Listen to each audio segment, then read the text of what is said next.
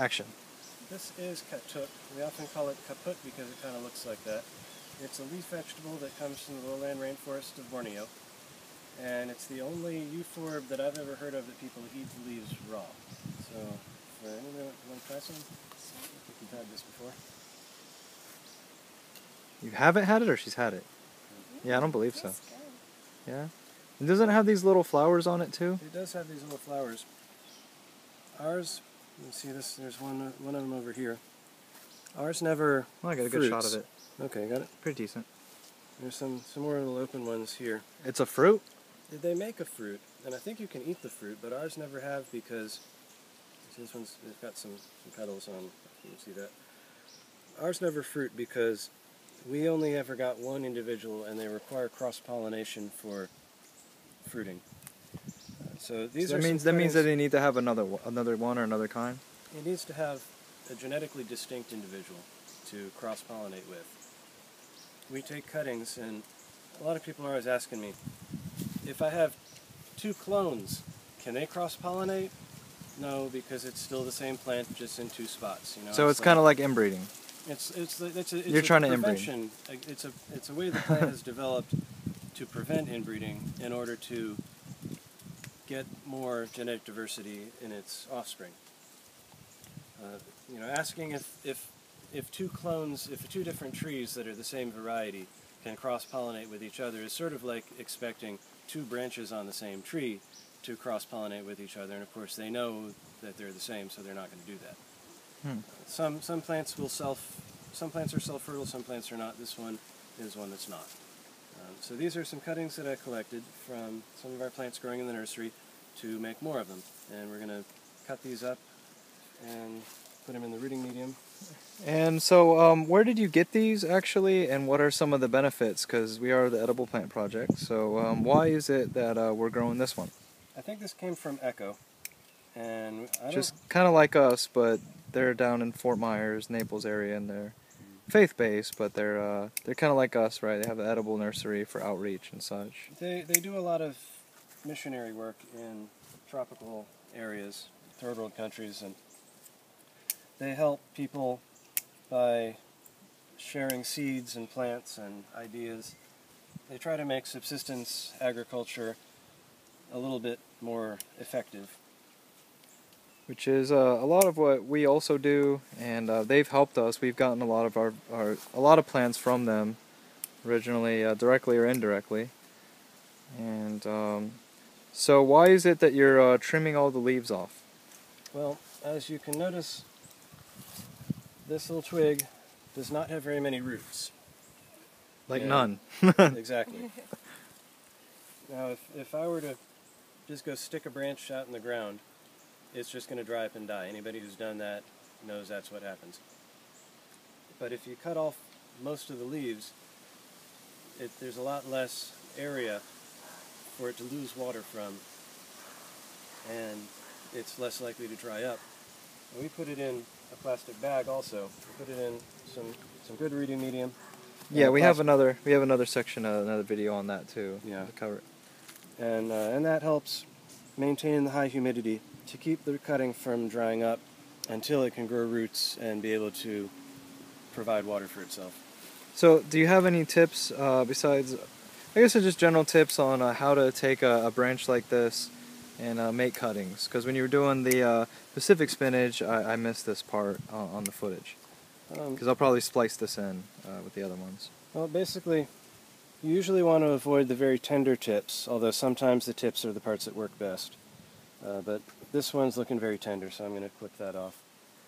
You may want to leave a few leaves on so that it's able to photosynthesize at least a little bit while it's trying to grow roots, but you want to still keep it in the shade so that it doesn't have to deal with intense solar heat.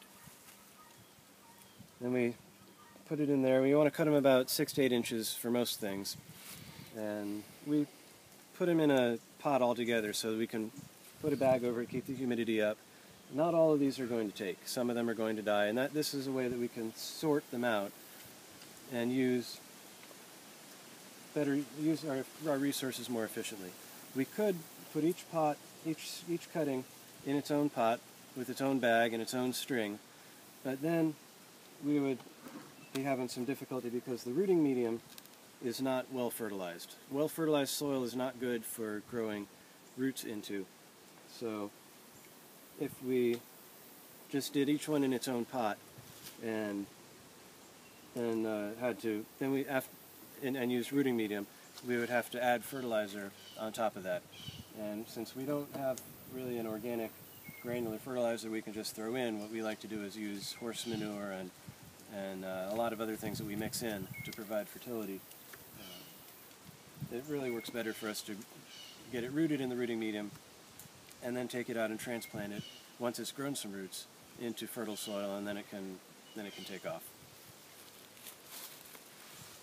All right, so do you have any other tips? Because I noticed that you had cut some that are green, and so some plants like yucca, cassava for instance, you would cut the woody ones, but I noticed that we're doing the green ones, so I guess in this particular plant it doesn't matter, well, I'm assuming?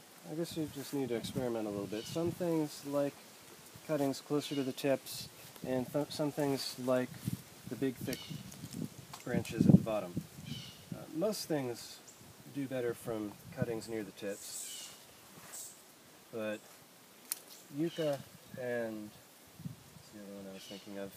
Moringa. And probably chaya too? Chaya probably also. They seem to like the big thick parts at the bottom. So do you have any suggestions on how to eat or how to cook the katuk? No. Cook the katuk? I mean, you can eat it raw, obviously, and Yeah. it's pretty tasty. It's got a good mild taste to it. You throw it in a salad. It's a little bit tougher than I like for salad greens, but it is saladable. Yeah. Supposedly you can cook it. I don't have any recipes for it. I don't really eat this much. I've heard that it's called a tropical asparagus in places where it's grown, and that if you fertilize it heavily, it can grow real thick succulent tips that are actually somewhat like asparagus, although it's not at all related. It doesn't grow that well here, so maybe you have to go to Borneo to get your tropical asparagus. So one of the things is to communicate to people that something is edible. There are things that are not related to the actual name at all. I mean, Michael is well known. He uses the Latin names very frequently. However, you know, it's much easier to call things. Here, I'm gonna flip this over. So you see, well, I can't. Anyway, so if you like, you know, right? So if we call things like Pacific spinach, Okinawa spinach, the spinach tree. It's just like for wording, you know, to communicate to people, hey, you can eat that, or it's just easier to pronounce to people who don't use Latin words or never heard of it. It's completely new to them. You know, just to communicate to them, hey, this is something that you can eat, and it just kind of conveys a different level of comfort and familiarity in our language, especially people who are new to the whole concept of edible plants outside of, you know, a typical garden and what's that you find at Publix, right? Yep. So if you're wondering, those aren't we don't have a million different crazy varieties of spinach. It's just they're called these things often to communicate edibility. The funny thing is, we have a lot of things that actually are close relatives to spinach and actually taste like spinach, and yet they're not called spinach. Have all these things that are nothing like spinach at all, and they're called spinach. Okay, so what do you think would be an example of something like that is related to spinach that isn't called it? Callaloo and all the amaranths. Close relatives of spinach, taste like spinach. You can cook them like spinach, or probably don't want to eat them raw, but use them in any cooked spinach recipe, and they're a real good substitute. But nobody ever calls callaloo spinach.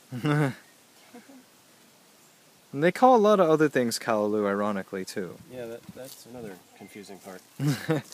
So that's why the Latin words are the best. Just, you know, if you're into that, that is one of the best things to do. If you want to get into edible plants, it gives you a better idea of you know, the true names of it, so you don't get confused. Because colloquially, things can have the same name but be totally different, or you'll have the same plant but it has like 10 different names across the world.